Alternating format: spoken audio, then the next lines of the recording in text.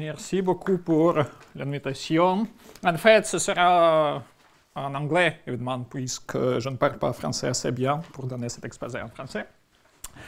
So, here, let me switch to English from the very beginning. And of course, it's a pleasure to open such an event and to speak in such a famous place.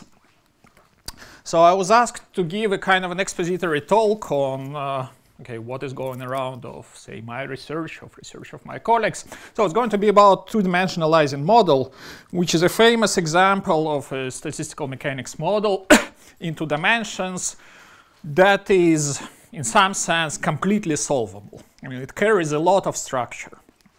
So here is the plan. Actually, I'm going to spend a considerable amount of time just explaining this structure. So it is well known indeed. It was revealed, in fact, even 70 years ago by Anzager. But still, you know, I think it deserves to be really known. I mean, there is something in this model which allows us to analyze it. And a kind of an analogy I suggest you to have in mind is the structure of harmonic functions, which underlines all the problems related to random walks.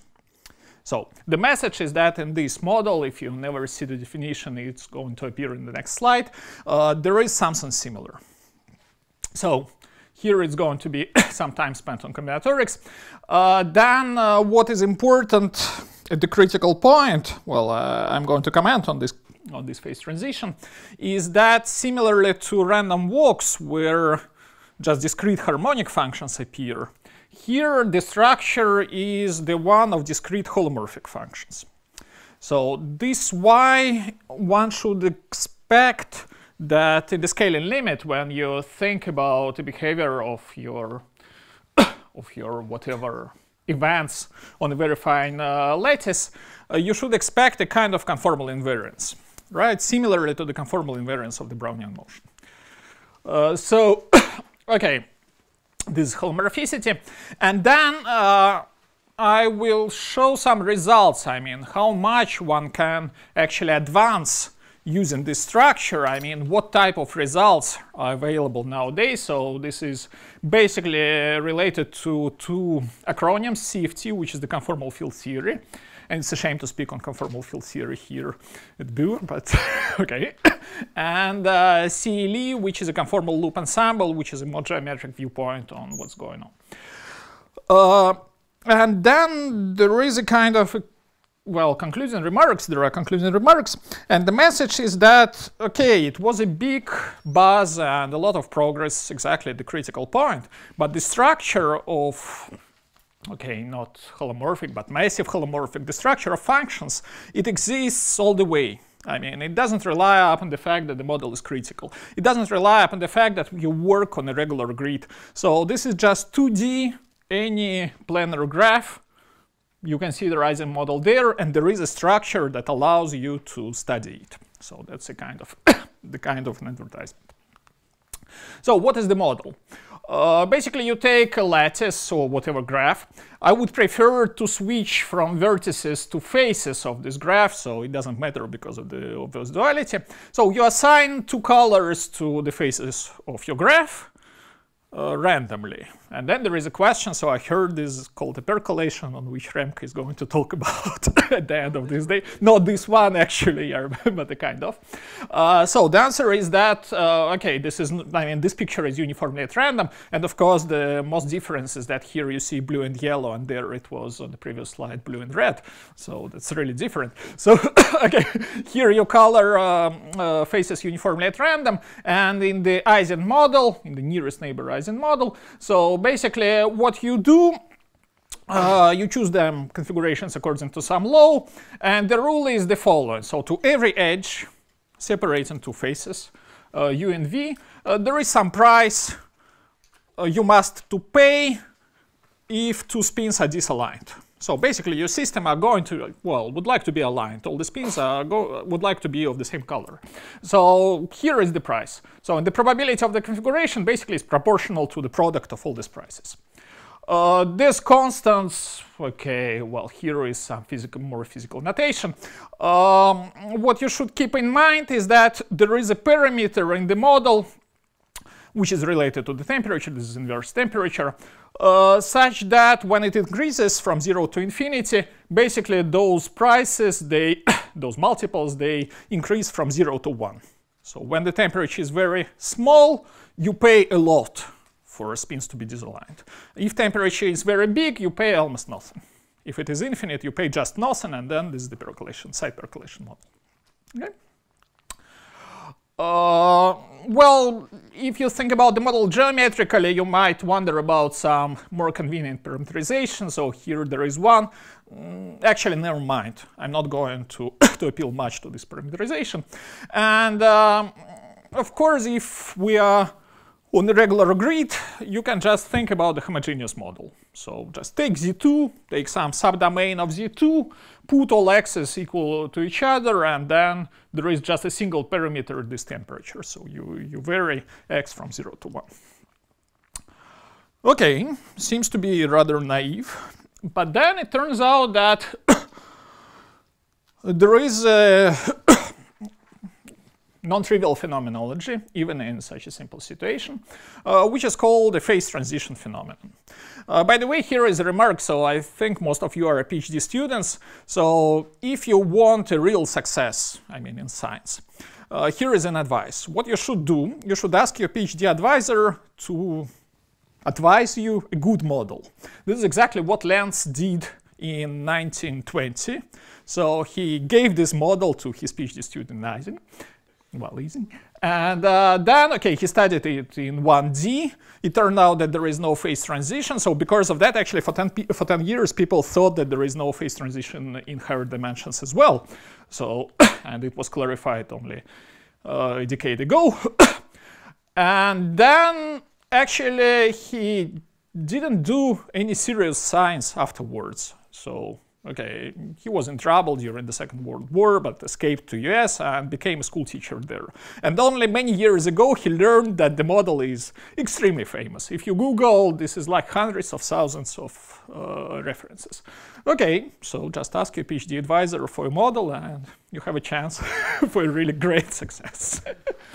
So, okay, there is a phenomenology which is the phenomenology of the phase transition. Actually, it turns out what you would expect is that, okay, if x is small, then the model is more aligned rather than if x is big. But what's interesting is that, well, okay, this is a quite common phenomenology, is that it happens just at a single point. It happens instantly. So, yet again, if you take x slightly less, just 1% less than some critical value, then take then the limit when the mesh size tends to 0, then basically the picture you will see from distance looks like that.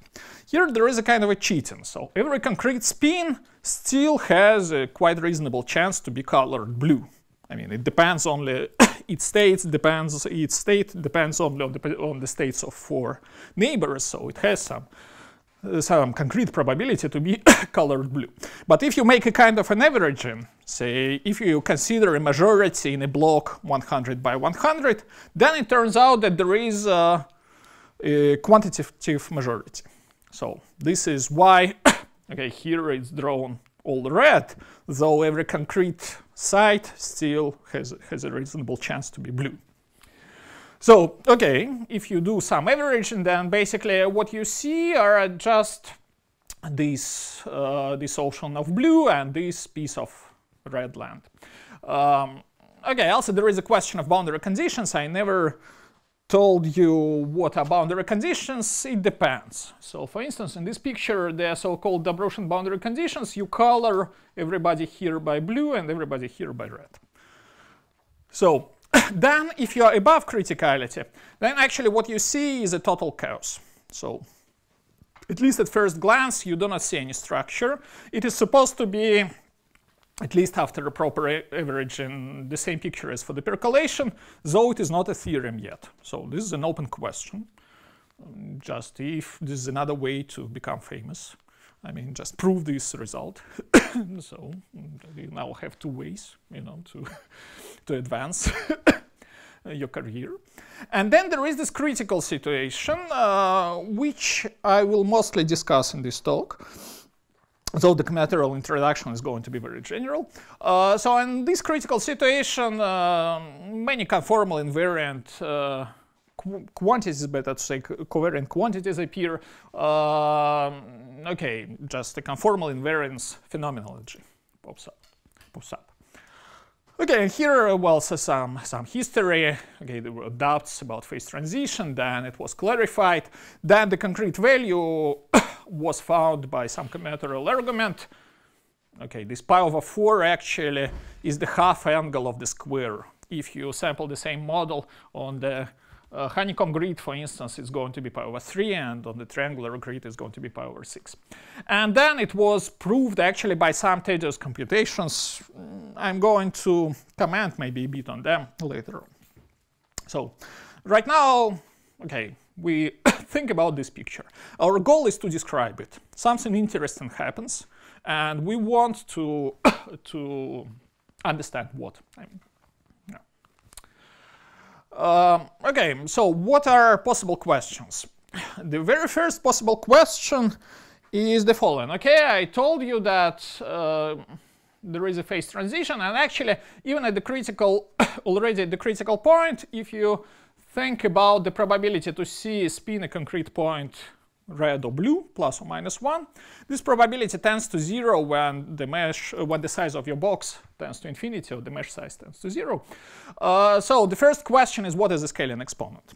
And the scaling exponent appears to be non-trivial. So this is, well, quite famous in this business. The scaling exponent 1 over 8. So one of the goals for today, for instance, is to understand why 1 over 8. I mean, how such a number can be actually derived from, at least guessed from, rather general considerations. Okay, and then if we want to prove it, we need to compute something, and that's exactly what people did. So they did computations in the full plane. So you take the full plane limit, and then you take two spins here and there, and you, okay, there are some tools to compute these expectations. Anyway, this suggests that, okay, this is a good scaling, but then you can ask the further question. So what is the further question? What are the scaling limits? Imagine you fix the shape of your box, so like this rectangle, or maybe something more complicated. You rescale the correlation functions, and you ask, okay, if I'm, well, could one prove such a convergence or not? And if the answer is yes, what is the structure of the limits? In particular, I told you that there is a conformal invariance in the model. So it means that if you apply conformal transform to the shape of your box, so just every one-to-one holomorphic bijection, then the answers, the scaling limits in this domain and in the other domain, something like here, maybe a disk, which is discretized in a completely different manner, they must be related, well, by a very simple rule. And this 1 over 8, well, it should be consistent with this rescaling procedure. Otherwise, you immediately arrive at the contradiction. Okay, so right now this is a theorem. Then, of course, you can ask more questions of maybe more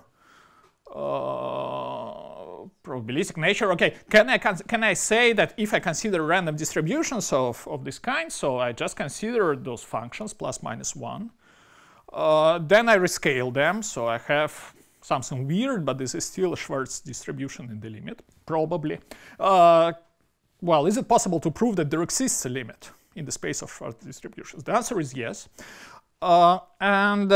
Okay, it gives you a kind of an interesting example. So this random field in a limit is not Gaussian at all. Well, it has some completely different properties, so you can study it. So, for instance, okay, there was a paper to study the disordered relevance for this field when you add some random magnetic field to the model, so and ask what is the response, and so on and so forth. So this is a kind of an interesting object. Okay, so those are questions, first questions to study. Another question is the following. Okay, here we speak about correlation functions, but there is another viewpoint, possible viewpoint. So let me try to think about this picture geometrically. So, okay, this is an assignment of plus minus ones, but I can think about boundaries separating them. So this is called domain walls in the physical literature, and try to understand what is the limit of these objects, what is the limit of these curves.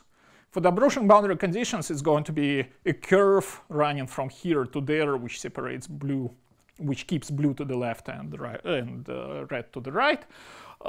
Say for all plus boundary conditions, it's going to be just a collection of loops here and there.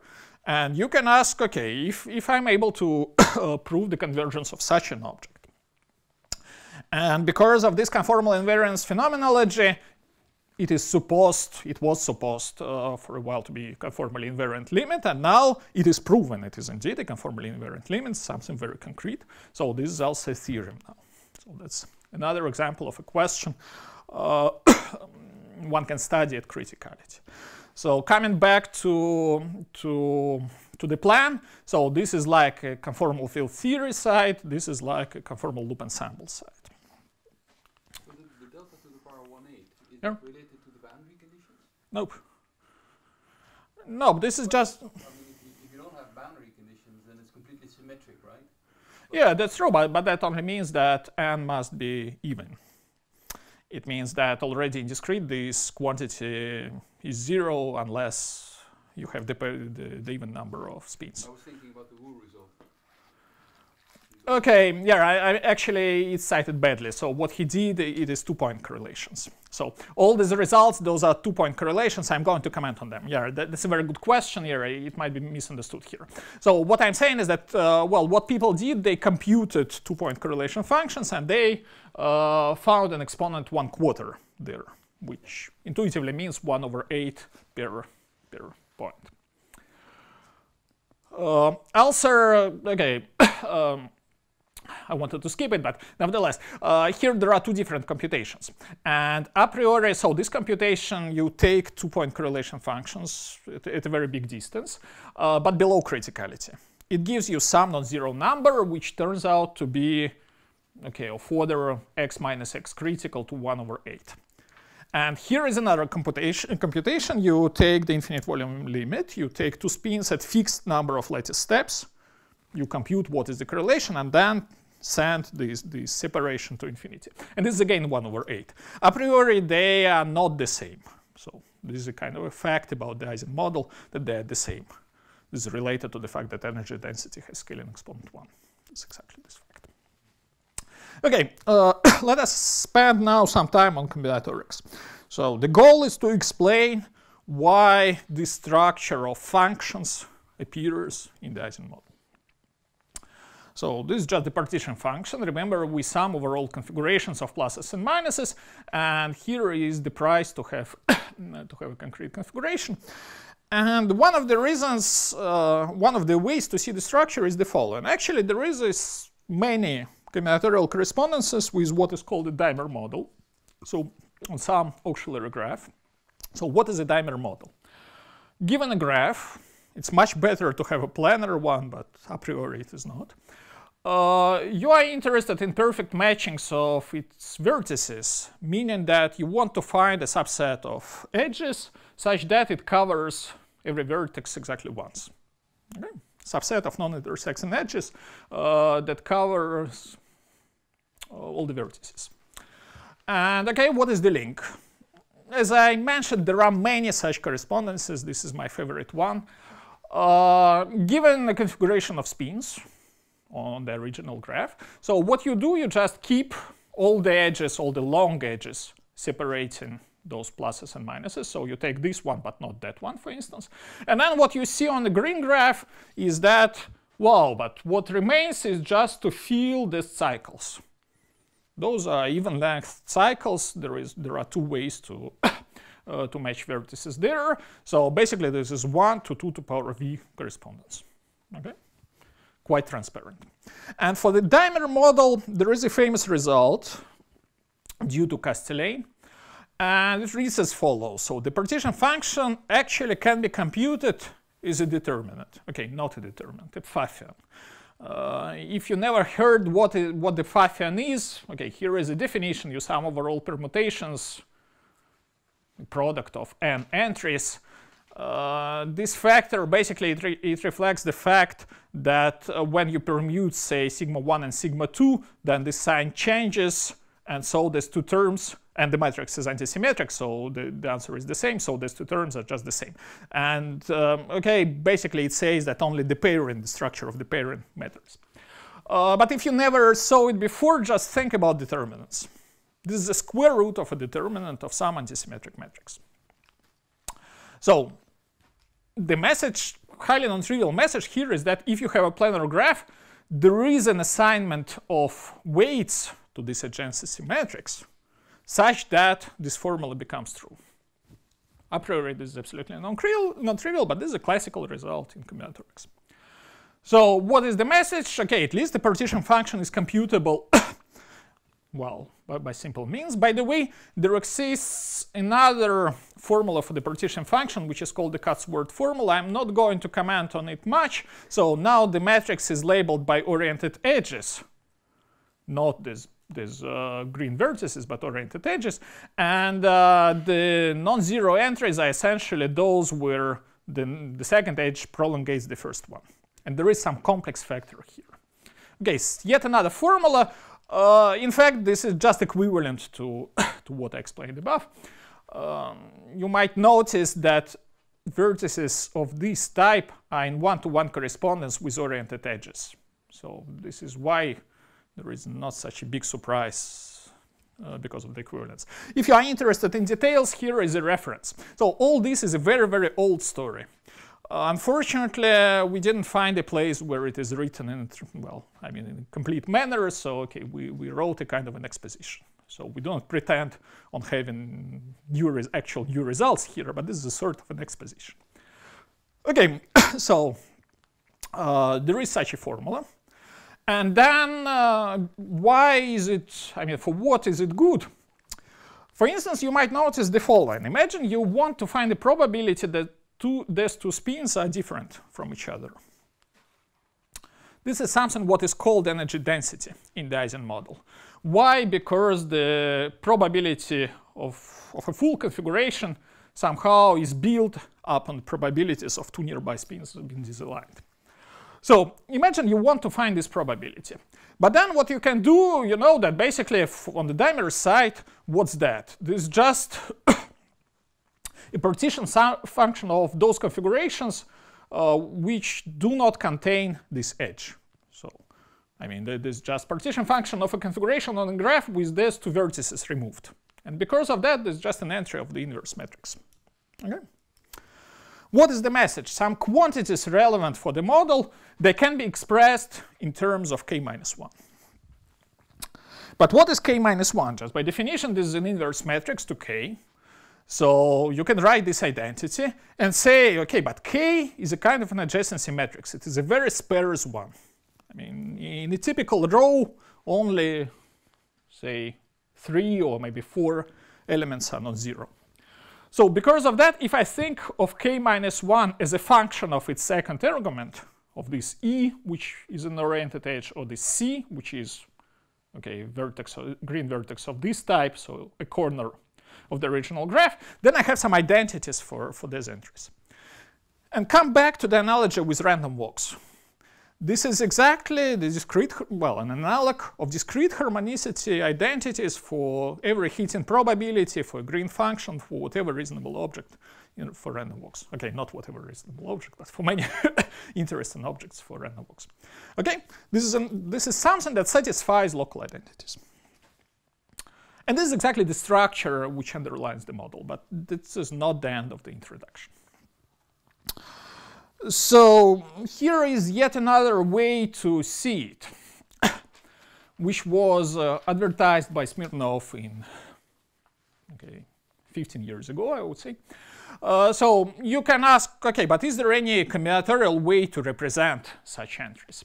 And here there is one. So this is what you can do. It might be a bit technical.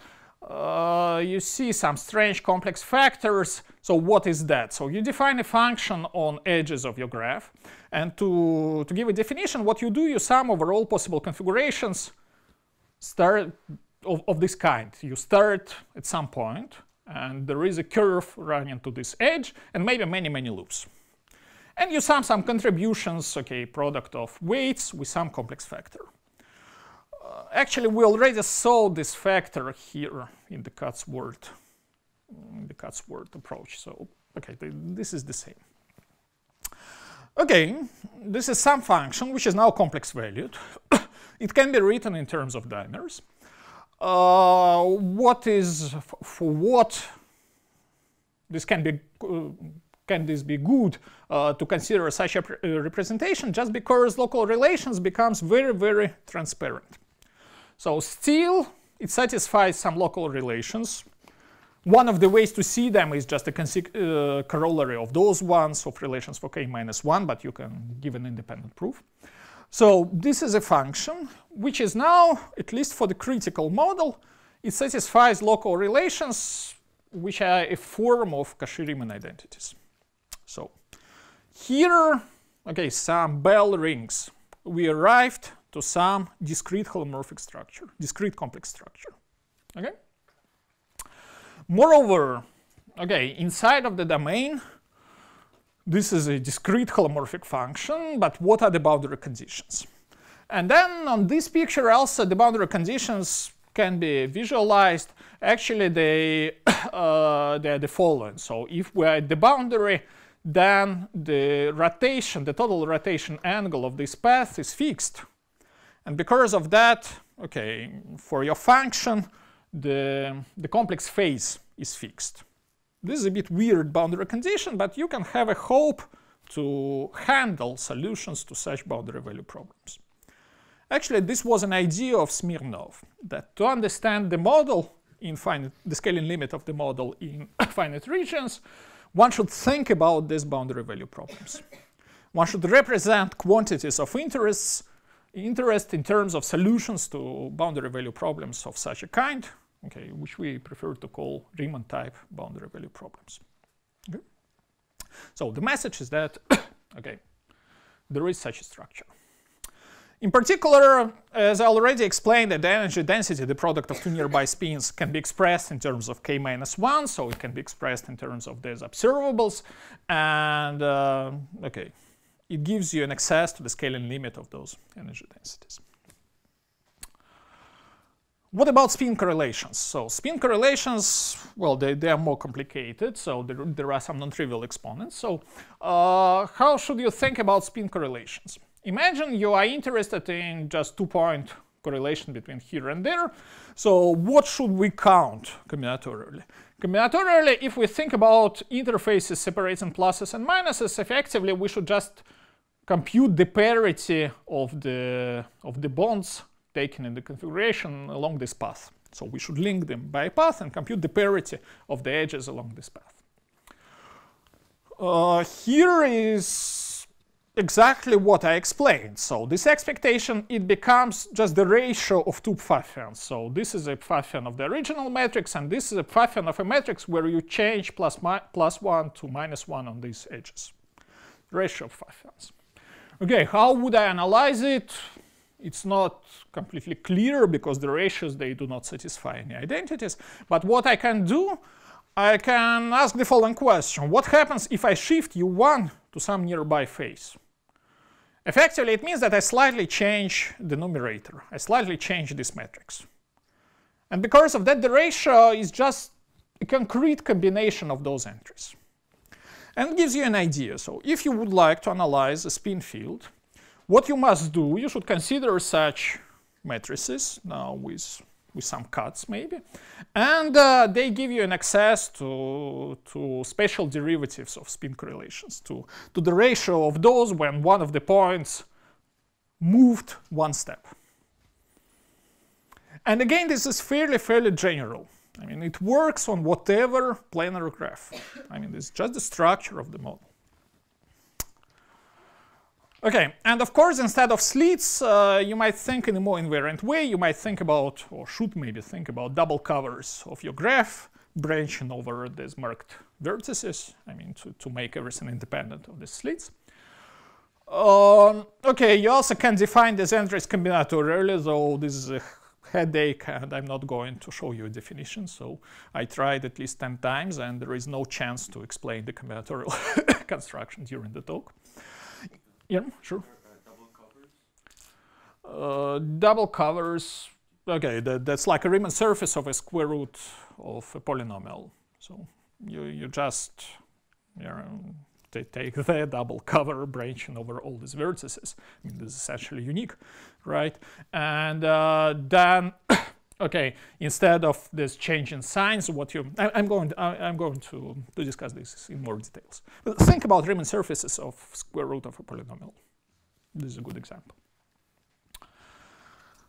Okay, and instead of giving you a sort of an analog of this picture of this formula, which is boring, I would like to mention yet another combinatorial approach, which also is very classical, so which is called the spin disorder formalism. And again, this is like 40 years old.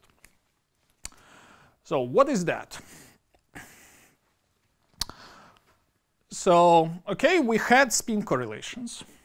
Now, and spins, they live on faces. Remember, I work in a slightly non-classical notation. So now let me pick several vertices of my graph. Here there are 2. And then let me do the following. So let me draw a path, choose a path on a lattice, and replace all the interactions along this path. So this is not a path drawn on the picture. It is somewhere. And replace all the interactions, okay, by inverse. It means now that along this path, I prefer the spins to be disaligned instead of I preferring them being aligned. Okay? And consider the new partition function. And the more invariant way in this situation is just to think as follows. So I take a double cover. Now I assign plus minuses to faces on this double cover with a built-in symmetry. So if on one of the sheets I have +1, on the other I must have -1. Okay, so I consider such a model. So those are assignments of spins to these faces with this agreement, this constraint. And then, okay, after I said all these words, I can think about spin correlations on this double cover, so I can define those functions. By the way, here there is no path after all. So this is an invariant definition. I mean, I started with saying, okay, I draw some paths and do some modification here and there, but this definition is now invariant. So, okay, I can think about these correlation functions. Those are correlation of spins here and there with those disorders inserted. Okay? You see, it's a nice picture due to Clément-Angler. So something strange happens with the colors when you go around. This is exactly this double cover structure, how he sees it. Okay, so I can try to study these functions. And by definition, they change the sign when I move around a branching point. What is the link with what I told you about before? The link is the following. So here there is no holomorphicity at all. This might be thought as a kind of a generalization of spin correlations. But nevertheless, it pops up in the following way. Now let us take a corner of our graph. So just what is a corner? I take a face, and this is my U, and I pick one of the vertices. This is my V. And let me try to consider those V and U just nearby, as I explained. Just a face and a vertex of this face. And try to plug them into this correlation function. What happens is that you arrive exactly to the same quantities. So those are exactly fermionic observables I introduced before through dominoes. Okay, why? You should do something to prove it. But effectively, the reason is that when you expand everything combinatorially, you just see the same combinatorial expansions. So this is not something you expect a priori, but nevertheless it is there. And okay, so it means that you can play with all the correlations of that kind. So you can think about mu, mu, mu, sigma, sigma, sigma, and one psi. And every such a correlation gives you a discrete holomorphic function. Just because we already knew that all the identities for psi's, they can be thought of as discrete holomorphicity. And this is again a very, very old idea. So this observation on the discrete holomorphicity goes back at least to 80s, though maybe even to 50s. Okay, this is yet another viewpoint on the combinatorics. So what is the punchline right now? The punchline is that, okay, there is a structure of functions in the 2D nearest neighbor model that can be used to analyze, I mean, to answer questions. Okay, so for instance, here is an example again how one could use this formalism to analyze spin correlations.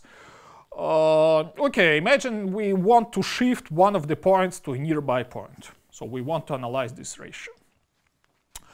What do? I just consider this formal correlator of spins and disorders. And then, okay, I have a holomorphic function. And this disorder is placed exactly here, nearby of u. And then I say, okay, what is a particular value at this corner? At u plus half delta.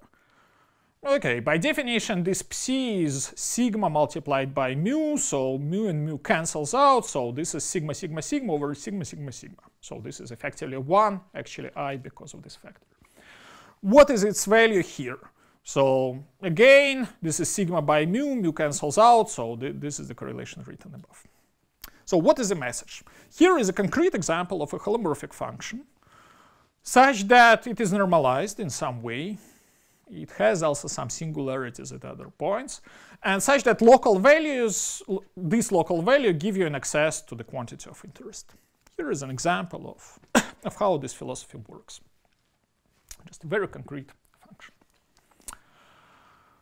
Okay, and again, functions of such type, they all can be thought of as solutions to boundary value problems in discrete. This is the underlying idea. Okay, so just 2 slides on, again, illustrating how one could use this idea in a very classical setup when we want to compute the 2-spin correlation function along the diagonal in the full plane. So just imagine you want to compute this function. And here there are results I already mentioned. By the way, this is a really revised version, so I mean, this is an old computation, but now it can be packed in 2 pages, effectively. So what should we do? We should find a function. Let us focus on this type of corners. So we should find just a real valued function in the full plane, which branches around this and that. So it has a structure of like the square root of z minus a, z minus b, which satisfies local relations. And I'm doing this a way of criticality. So my x is just something, just below criticality, just something. So what are the local relations? The function on all the corners, it was a version of discrete holomorphicity. The function here is like a real part. It is a version of harmonic functions, actually. You just see that, okay, the question is, you need to find a function which satisfies those local relations. And you already see why the value x critical is special, because those relations become just harmonicity. And which decays at infinity because of, okay, along the limit we take, the boundary conditions decay at infinity. But this function must be more or less unique, right? It must be something very, very concrete. Actually, this is not hard to say that there exists only 2-parameter family of those, and they can be constructed more or less explicitly. And the quantities of interest, well, they're exactly 2-point correlation functions. Okay, not only at this temperature, but also at the dual temperature, okay, at this tangent power 4 minus theta. Think about criticality. So at the critical value, those d stars are just d. So you see it is even symmetric. So these values are, well, it contains D, and being multiplied by something very concrete, you do a kind of Fourier analysis, they become, I mean, this polynomial actually becomes a function which does not contain any term here, and instead you see the correlation Dn plus 1. And this gives you a recursion. So you can do all these computations more or less explicitly using orthogonal polynomials technique. So you already see here is an orthogonal polynomial. So this is a polynomial which is multiplied by some weight, real symmetric weight, and becomes orthogonal to all the modes in between 0 and n. So it allows you to express just Dn plus 1 via Dn. And then you can study whatever you wish. You can write all the asymptotic expansions, for instance, and so on and so forth. So what is the message here? The message here is that the question of interest is reduced to finding a very concrete function, like a discrete harmonic function, in a plane with 2 branching points. And that's it. And as for scaling limits, okay, as I told you, here we work in a full plane, so there are techniques like Fourier analysis available. But if we are in a bounded domain, we can think of all this about all these functions as solutions to boundary value problems. And then instead of Fourier transform, what we probably need is like convergence theorems. So we need to be able to say that a solution to a boundary value problem in discrete converges to a solution of a boundary value problem in continuum. Similarly, for instance, as you could analyze problems related to random walks.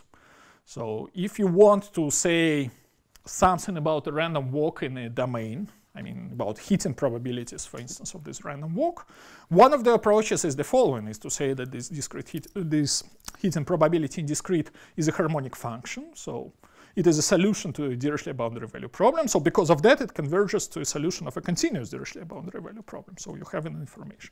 Similarly here. And now I'm not going to give you many details on these results. Now the combinatorics part is finished. I even said a word on some classical computations. And now I'm going to present you just what one can gain out of it. Actually, there are many results proven during the last decade. So, okay, it's going to be more like a description of this field. So, the first result I already mentioned. So, this is about the energy density. Remember, energy density is essentially the product of 2 nearby spins. Okay, you should subtract a constant, because if you take a product of 2 nearby spins, in the limit it's going to be just some concrete number, depending on the lattice. Okay, they have some probability in the limit to be aligned and some probability to be disaligned. So to have this result, you subtract a constant, and then this is going to vanish in the limit, and the rate of decay is exactly delta minus n. Compare this with the result on spin correlations I showed you. Here it was n over 8. Okay, so this is another scaling. So 1 over 8 is a scaling exponent for the spin, and 1 is the scaling exponent for the energy density. And here is a theorem. So you can analyze all the correlation functions of those energy densities in the limit. So you pick some points, you fix a shape of your domain, you consider better and better discrete approximations, and here is what you see. And those guys, they are conformally covariant, similarly to the result on spin correlations I presented, with the exponent 1. And because of that, it is enough to give an answer in some concrete domain. And in the half plane, the answer is extremely simple. This is a Pfaffian of some simple metrics. We shouldn't be surprised that the Pfaffian appears, right? Because the energy densities, this is something about k minus 1 for dominoes. This is something about fermions, actually. So, okay. And how do you prove it? You consider fermionic observables introduced at the very beginning. So those essentially entries k-1 or sums over those pictures. You prove a convergence of those observables to conformally covariant limits, and then you recover everything back. So this is the ideology. I'm going to say more on spins, not on energy densities. For spins, I'm going to show you just a concrete boundary value problem one should consider. And here, okay, the corresponding result for spins. The setup is exactly the same. So you take a domain, you fix several points, and then okay, you have a convergence of such a kind. And again, in a half plane, there is an explicit formula which is not new. Of course, it was known in theoretical physics for years, but it's not that simple. Okay, yet again, the spin field in the limit, it doesn't have any simple structure. I mean, just if you think about correlation functions, it's not Gaussian at all. I mean, this is something much more complicated. Let me also mention that, okay, this is our theorem, but there is another approach to spin correlations, notably due to Julien Dubida, which is called exact Bosnianization. Okay, what is the general strategy to prove such a result? Yet again, so we know how to encode spatial derivatives of these quantities in discrete. So we can prove convergence of solutions to discrete boundary value problems to similar problems in continuum. It is not trivial, but technical. Then, out from this convergence, we can derive the answer for special derivatives. Again, this is not trivial because you need coefficients at singularities. You need a careful analysis near singularities, but okay, it's doable. And then, okay, you have an answer for special derivatives, and you can recover correlations themselves. This is a question of one multiplicative constant. Yet again, not trivial, so you need some probabilistic techniques for that, like FKG and IHES inequalities, if you know what it is, but okay, I'm not going to give you details. Instead, I'm going to give you an example of a boundary value problem to consider. So if you just want to handle one spin, then you take your domain and you want to find a function which branches over this point, which has these boundary conditions I briefly mentioned at the beginning, so a weird one. So you take a domain and you want to find, so here is your domain, let it be smooth for instance, here is the branching point, and the function is analytic inside. But on the boundary, what you know is that it has an argument, a complex phase, depending on the tangent vector at this point. So, okay, it's written on the blackboard, on the slides. And then it has a prescribed singularity at the branching point, and it turns out that such a function is unique. Okay, this is not like the green function you see for harmonic for random walks, but anyway, this is some boundary value problem. So it is unique. Because of that, it defines this boundary value problem, defines you the next coefficient in the expansion. So it has some coefficient in the expansion, so let us denote it by A. And then the theorem is that spatial derivatives, they do converge to something related to A. And if you want to recover 1/8, just to understand why 1/8 appears, you say the following. So how a solution to such a boundary value problem depends on the conformal, how does it behave under conformal transforms. This is simple. So it is just multiplied by the derivative of the conformal map. 1/8, it must be consistent with boundary conditions. But then the question how this coefficient behaves under conformal maps is a question of, I don't know, simple calculus. This is an exercise for the first year students. So because you know this is some computation near singularity. And what you gain is this rule. And then when you integrate it back, okay, this is conformally invariant, but this leads to a multiplication by phi prime to 1/8. So effectively, if you understand what is the nature of boundary value problem needed to be considered, effectively you immediately guess that 1/8 should be there. Okay, then you can do, this is just a single slide, okay, not 2 slides. Then of course you can ask more. So you can say, all right, now I have 2 fields, spin and energy density. But also I mentioned disorders, I mentioned fermions. How about all the mixed correlations? Do they converge to something? What are the rules for the limits? This is the subject of the conformal field theory, for which this is just a kindergarten case. I mean, so this is a very simple example of a conformal field theory. So, okay, you can prove convergence of all the mixed correlations. This is still in progress, unfortunately, but we are writing. Okay, we already have 50 pages, so it is there. I mean, the only question is how to make it readable, because all the methods are there, but as usual, kind of a problem is that if you do it in straightforward manner, you end up with 200 pages that are impossible to read. That's it. So, okay, what is important for CFT? What happens when you collide 2 points? So, for instance, you can say, okay, I have these correlation functions, which are now defined as solutions through solutions to some boundary value problems. I remember that if U and U prime were close to each other, then it was like the energy density. And for energy density, I also have a correlation function. Can I prove this in continuum? Can I see this in continuum? And so on and so forth. So you can ask more and more, and you can ask questions about the structure of this CFT. Of course, this all is known in the physics literature, but somehow there the existence of such correlation functions is assumed from the very beginning.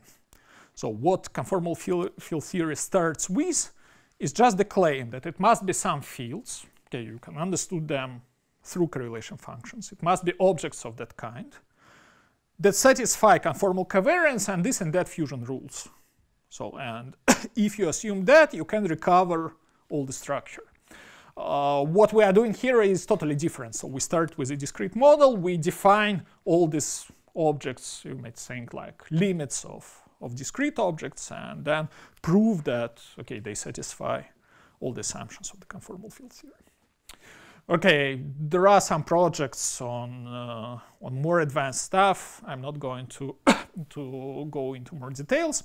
Instead, now, probably you're a bit tired because of all this notation. Also, ideally, one should do this on Riemann surfaces. Here we work with multiply connected domains and general boundary conditions. This is already quite general. Maybe it's even better to write on Riemann surfaces. Okay, this is a project for somebody, essentially. All the tools are basically there. And now I'm going to switch to spend remaining 15 maybe minutes or 10 minutes, how many, of the talk discussing the geometric side of the story. And then briefly, it's going to be several directions, several open questions, what one can still ask. And okay. So, yeah, just forget everything I told you about correlation functions. Now we are purely geometric. So we want to understand the law of the scaling limit of these loops, of boundaries between clusters.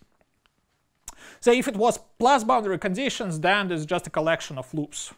If it is free boundary conditions like here, then also there are some interfaces running from boundary to the boundary again. What is the intuition? The intuition is that loop ensembles of this kind think about plus boundary conditions. So for plus boundary conditions, what you have is a domain and many loops floating inside. Actually, they are nested, so here there is also something.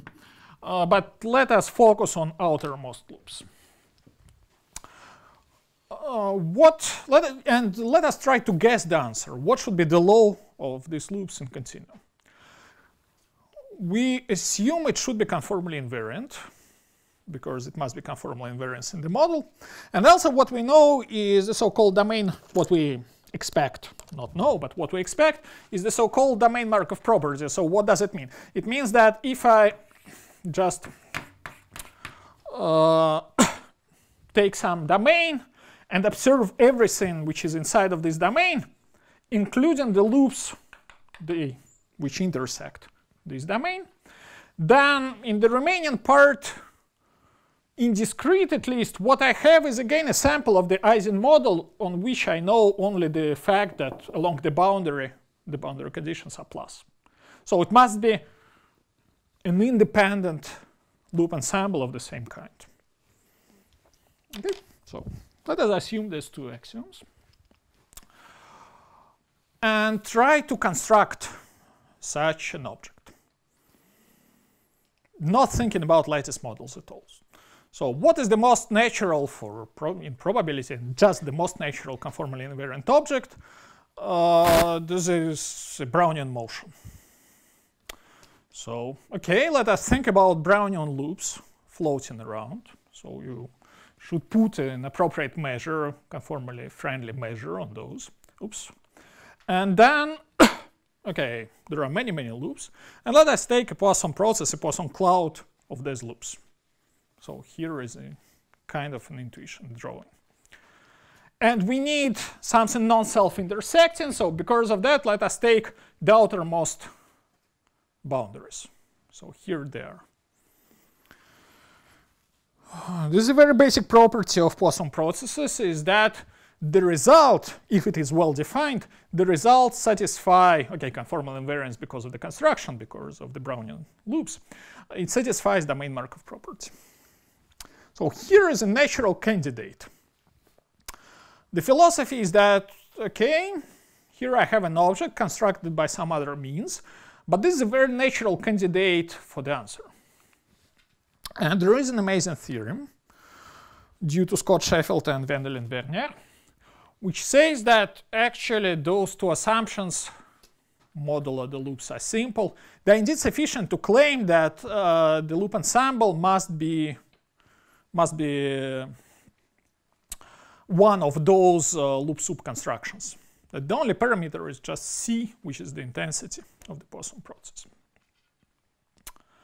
So what is the bottom line? We have a natural candidate for the geometric description of the model. Okay, but then of course, how one could prove a convergence and what is the value of C? Okay, I'm going to comment on this. So here is just a definition of an object in continuum. And this is a theorem, recent theorem due to Stéphane Benoit and Clément Angler, that indeed the loops arising in the critical Ising model, they indeed converge in law to this loop soup construction, to the output of this Brownian loop soup construction. Okay, either you should consider the outermost loops and then this is the construction I explained, or you consider all the loops and then you iterate the construction inside of each of those clusters. Both variants are okay. Okay. This is not an easy walk. This is really a tip of the iceberg. So many people were involved and it took some time to develop, well, you know, some necessary ingredients. So here is a list. Okay, Hugo is in the room, so ask him. Those gentlemen, they're in Helsinki, Clément is in Lausanne, Stéphane is in MIT, I guess now, somewhere in US. Stas is everywhere, so okay. So what is, I'm just going to give you an intuition on the strategy of proving such a result. So first, you can simplify. For a while, you can think about much simpler problem. So what is the law of a single curve? Remember Dobrosian boundary conditions, for instance. So they fixed a long curve from one boundary point to another. So you can focus on it. This was an idea of Schramm, and ask what is the law of this interface in the limit. Then you can try to glue this picture just by saying, okay, I'm going to observe my model just tracking, say, this and that interface, and thinking what remains and so on and so forth. So I can try to build a kind of an iterative exploration of my model where every time I track a single curve. Something like that.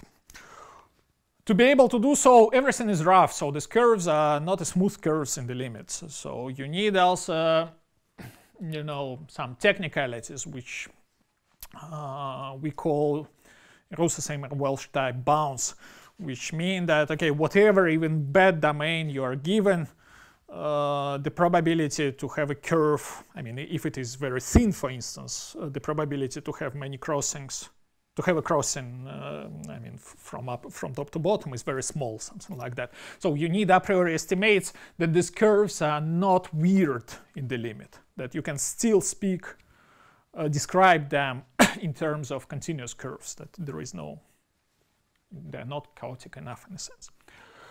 They're regular enough. Okay, so some details, but again, well, okay, this is a there's only a glimpse of ideas behind. So how to track a single curve? This is the first step. So how could I describe the law of this curve if I already know the behavior of correlation functions? Here is a simple observation. Just take a point inside. So for instance, consider a domain with plus, minus, and free, meaning I'm not saying anything on the spins, boundary conditions. Let me take a point inside Z. And consider a random variable which is just the value of the spin there. And then let me start tracking this interface.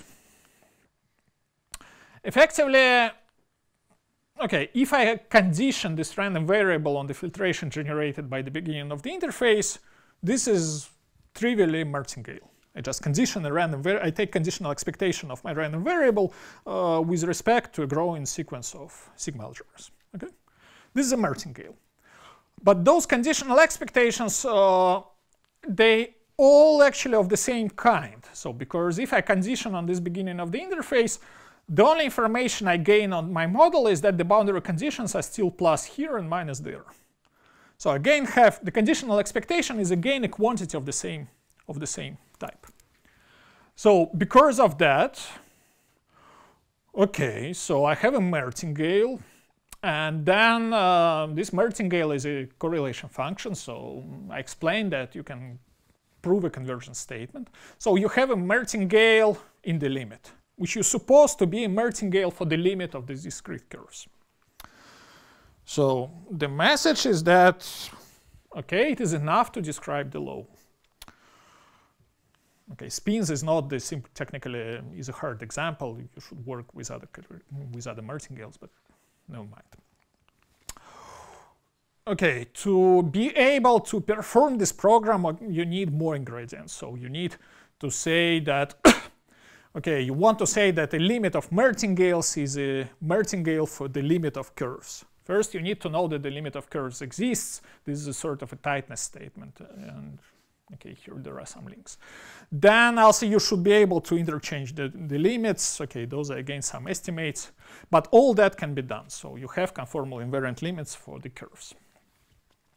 And then, as I said, you build up a really complicated and clever exploration procedure, which, okay, basically you can think of it as that you track all these curves from all the points to all the other points.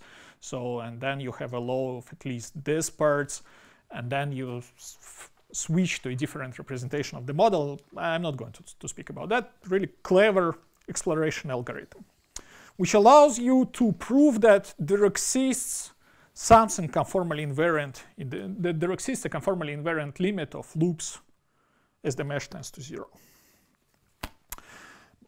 And finally, for this limit, which maybe not fully understood through this construction, because the construction is complicated.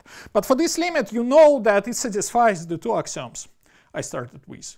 You know that the whole procedure is conformally invariant, and you know that the Markov property is still there. And then you use the theorem due to Sheffield and Werner and say, okay, but then I know the answer, and the only question is to identify C, and okay, it can be done. Okay, so the punchline is that starting with observables, you can't track single curves because of this martingale ideology, because you have enough information in a sense to characterize the law of the curve if you observe it conformally from many points z in the domain. And then you glue them together and you have some loop ensembles. Okay, you prove this really nice theory. So, okay, let me now indicate some open questions. The first open question is directly related to what I told right before. This theorem, the proof of it, it goes across the whole universe. I mean, okay, you need some holomorphic functions, you need identification of single curves, and so on and so forth. But at the very end, the result is, okay, this construction, it admits some discretizations as well. The combinatorial question is it possible to see a kind of a discrete analog, a precursor of this construction inside of the Ising model? It would be very nice if it works, because as I tried to explain, this is a really hard theorem. I mean, it needed a lot of work. So, okay, nobody knows. So, on the one hand, the result is simple and one can hand wave that, okay, why shouldn't we try the same in discrete? On the other hand, it might be that the answer is just so universal, like the Brownian motion, that it appears in very different manners, and a priori it could be that there is no link between this and that procedure. I mean, this is just a message that the answer is extremely universal. Okay, the second question is the following. Hey, we have two sides of this story, even at criticality. One is about the correlation functions. This is CFT. The other is about loop ensembles. And this is CLE. The question is, can we forget about the discrete model and construct correlation functions just out of these loops? Because traditionally, the story was that people studied lattice models. Because of that, okay, it was a motivation to study CFTs, and geometry appeared later. Now the question is, can one go back? And okay, well, I know that people are working on it, but there are no definitive answers. I mean, there is only very partial progress.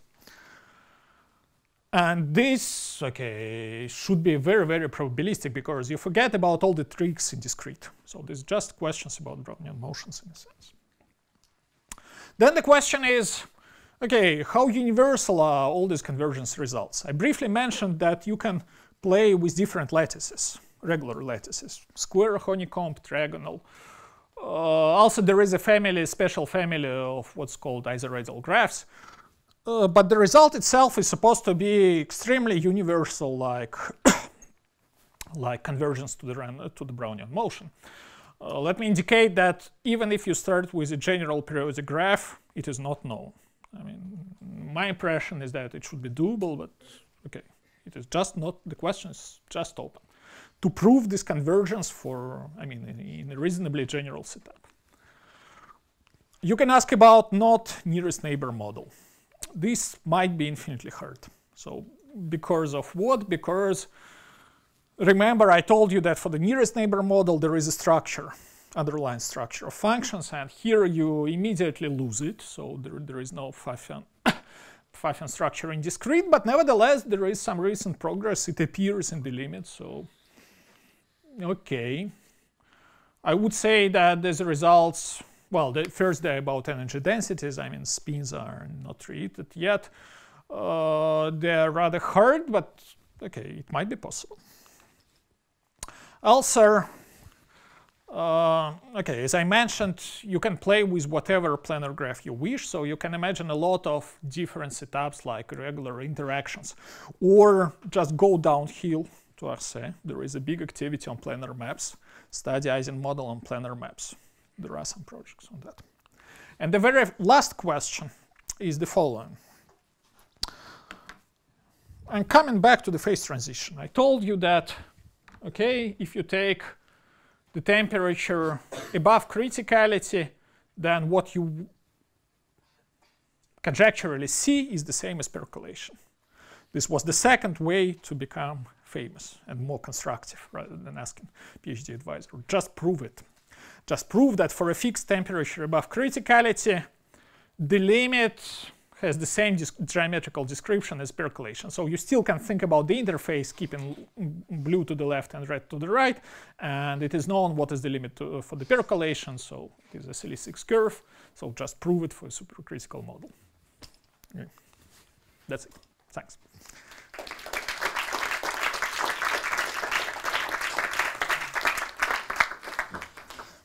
And good luck, of course, with this question.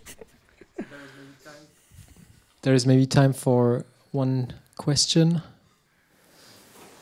Are there similar works for Ising modeling in 3 dimensions? Well, that's a very good question, very natural. The answer is it is not similar in the sense that in 3 dimensions there is no such a structure of functions.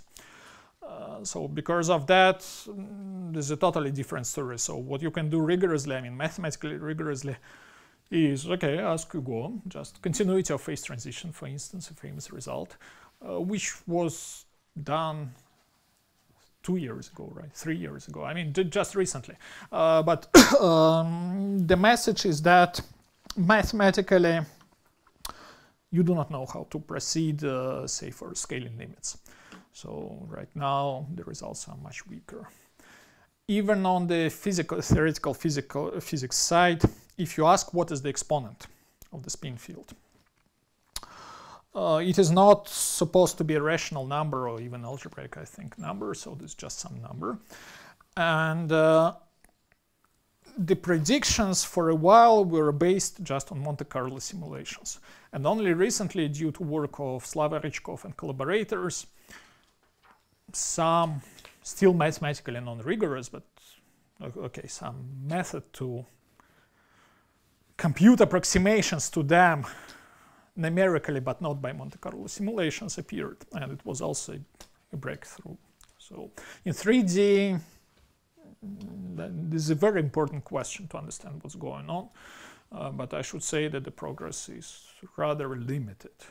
I mean, both continuity of phase transition was a very much appreciated in mathematical world, and this work of Rechkov and collaborators was really appreciated in the theoretical physics, to give you an impression. Another question? So maybe I have a question. So suppose I'm a master's student and I look at this and I think, wow, so there looks like if I want to work in that field, I have to read 70 years of physics literature and many decades also of mathematics literature. Can you? Well, there are surveys first. I mean, for combinatorics, I actually gave you a reference. This is still not a short paper, but okay, if you are just interested in formalism, I mean, how all this appears, it is there. So this is our paper with David Simazoni and Adrien Kassel. So for the structure of correlation functions at criticality, well, okay, for the curves there are lecture notes by Hugo, which are a bit outdated now, but still, okay, you can read them.